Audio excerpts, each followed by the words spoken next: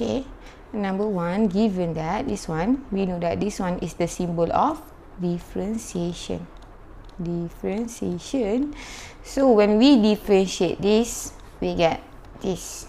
Okay, so find the integration of this. So we know this is a two-way. So what do I mean by that is that when we have y and we do dy over dx, we get y prime. Okay, so y prime, when we do integration, it will go back to y. So you see here, it's a loop, something like this. So what happened in 1, so here when we do the differentiation of this one, so this is y, so this is 5x cubed plus 4x.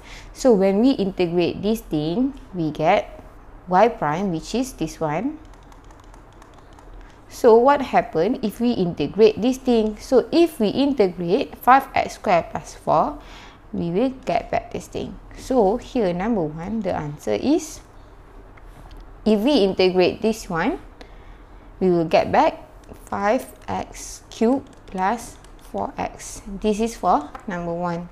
Alright, so you see here, number 2 is basically the same. So when you integrate this one, you get this one. So this one is the after differentiation. So what happened if we integrate the result of differentiation, we will get this one back. So this one, the answer is 8x cubed. So something like this. So we see here, if this one is 8x cubed, and when we differentiate, we get 24x squared. So when we integrate 24x squared, we will get back our 8x cubed, something like that.